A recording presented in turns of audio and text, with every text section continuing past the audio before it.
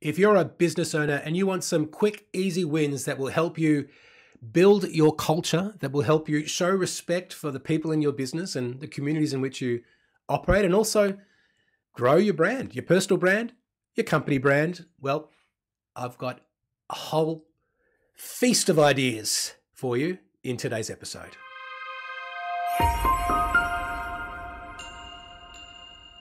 Hello, welcome to episode 191 of Commercial Real Estate Leadership. I'm your host, Darren Krakowiak. Really appreciate you joining us for today's episode. I'm here to help commercial real estate principals create a business with the right people in the team, serving ideal clients inside a business that just works. That's what we're all about. And today, well, the inspiration came for today's topic from two places. One from one of my clients who was just asking me around, what are my other clients doing to use events that are on the calendar to build culture? And also because I noticed a couple of weeks ago, Are You OK Day was getting a lot of attention on LinkedIn that day, but I had no idea that it was coming up. And I thought, geez, I wish I had just sent out a note to some of my clients who perhaps aren't part of franchise networks or in bigger companies, so they don't get someone from HR or head office telling them that Are You OK Day is coming. How can we inform people that these days are happening and then give them tools and resources that help them do the things that I mentioned at the top of the show, right? It matters to recognize some of these days because we want to build culture. Friday drinks is not so much a thing as it used to be. A lot of my clients are in suburban locations, so a lot of their people drive to work. So therefore, they're probably not going to hang around and have beers or wine after work. So what can we do to bring people together? Also, what can we do to show respect? And the ideas that I'm going to share with you today, I've specifically made sure they're all secular, right? So I just want to acknowledge that, of course, you can choose to recognize Ramadan for Muslims or Diwali for Hindus or any number of Christian days like Easter or Ash Wednesday, for example. But showing respect is not only about recognizing people's religions. There are other causes, other events that you can recognize as a business owner that will show that you have some awareness of people who are in your business and clients of yours and in the communities in which you operate without being to the exclusion of others, right? And the other thing that this is about is creating some content or having some sources of content, some inspiration that you can use for posts on social media, for your newsletters that you're sending in email blasts to your client lists and your prospects and to all of your contacts, right? So we want something to talk about. And definitely, if you do events around some of the days that I'm going to tell you about today, you'll have plenty of content that you can share in those ways. So what I'm going to do is just run through a few of the days. This is not prescriptive and it's not meant to be exhaustive. I think I've captured most of the big ones that we probably want to be observing that are non-religious. But if I've missed one, let me know and we'll update a resource. We're going to create a calendar around this so there's information for business owners that are looking for ways to bring their teams together and recognize some days that might be appropriate to recognize. So at the start of the year, everyone's on holidays in Australia until the second or third week of January. But then once you've got everyone back, well, there's Lunar New Year. Now, a lot of people will call this Chinese New Year, but in the interests of exclusiveness, I want to say that it's Lunar New Year because in Korea it's called Salal and in Vietnam it's called Tet.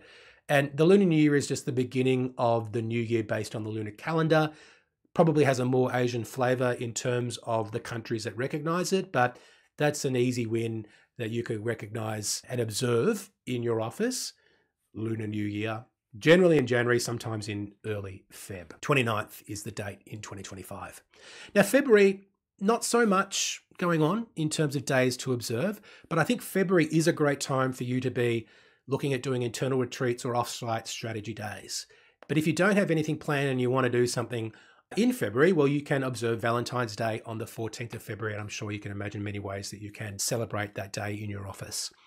As we move into March, on the 8th of March is International Women's Day, which is an important day around gender equality and recognizing that more needs to be done in terms of violence and abuse against women.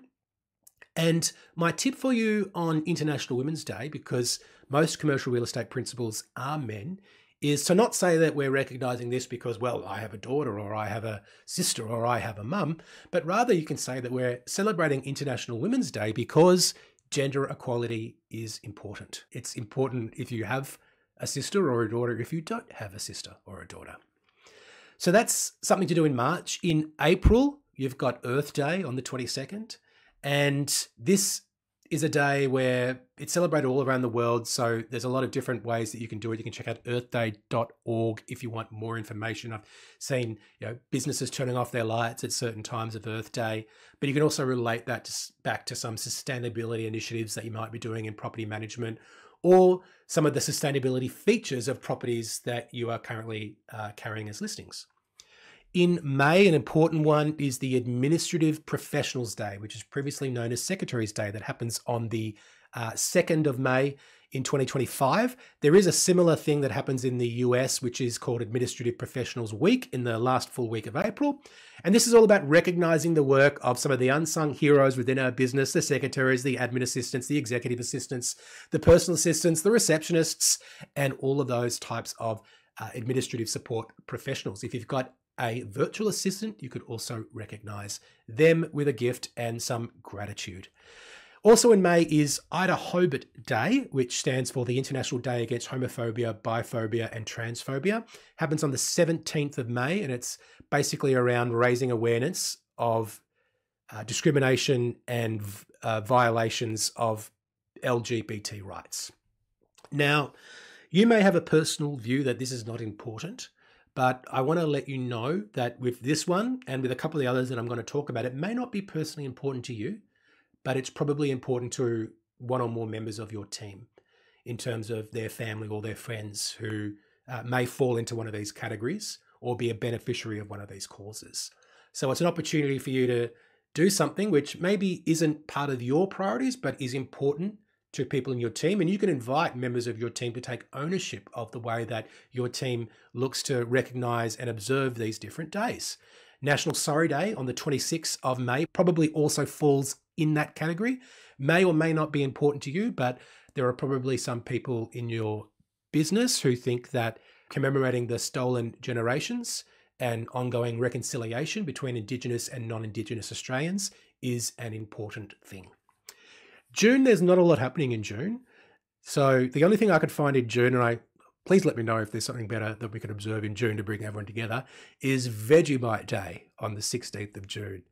So Vegemite came to Australia in 1923. It was 100 years ago, or 102 years ago when you celebrated in 2025, to replicate British Marmite. And then they gave it to the troops in the Second World War and it became a whole thing, Vegemite, right? It's a very big part of Australian food culture.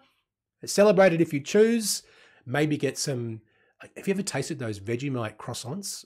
My local bakery does this Vegemite and cheese croissant. Really good. Maybe you could do that. In July, a couple that you can observe. One is NAIDOC Week. So if you're not doing Sorry Day, you might want to do something around NAIDOC Week, which stands for the National Aborigines and Islanders Day Observance Committee.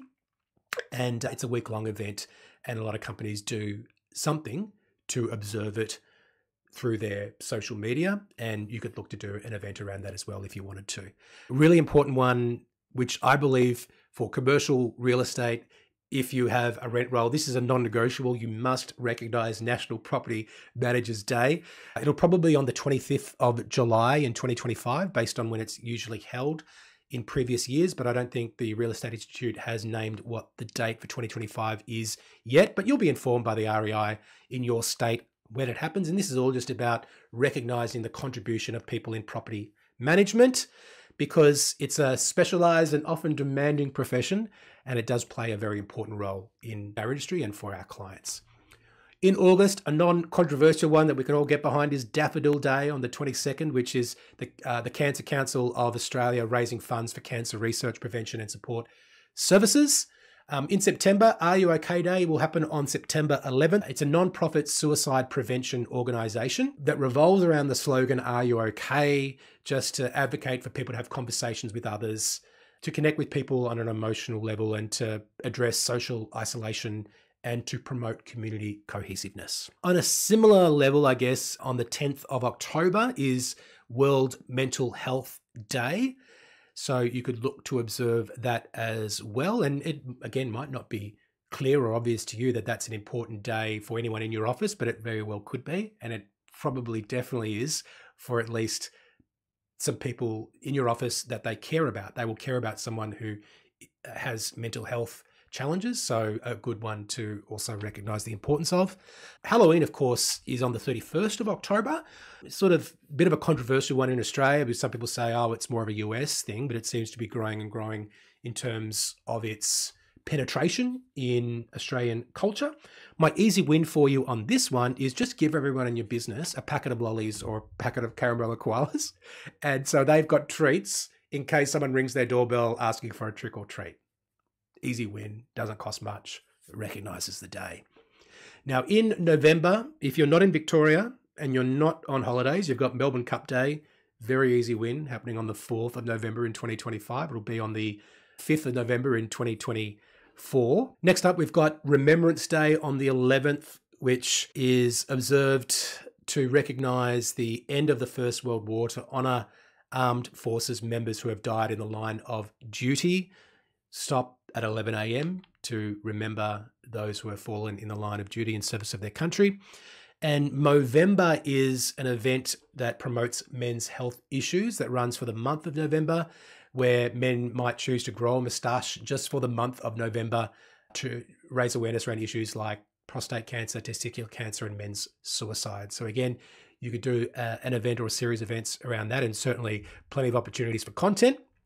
Now, December, you probably have your year-end party. And by the way, year-end party was a term we used to use in Korea when I lived there instead of Christmas party, because not everyone is a Christian. So you might want to call it year-end party. Maybe you're angry that I said that. I don't know. But anyway, have your Christmas party if you want to have your Christmas party. But there's another thing that you can do in December, which is the International Day of Persons with Disabilities. You might say, well, I don't have anyone disabled in my team. You could very well have somebody in your team who believes that supporting the causes of people with a disability is an important thing to recognize. So that's my list of days that you can look to observe as a business, and they're going to help you with bringing people together, to showing respect, and also creating content to share on social media and in email blasts and in other places. I'll create a resource for you as well that's got all of this information summarized for you, so you can pick and choose the days that you do choose to recognize in your business. That's our episode for today. Thanks so much for listening. I will speak to you soon.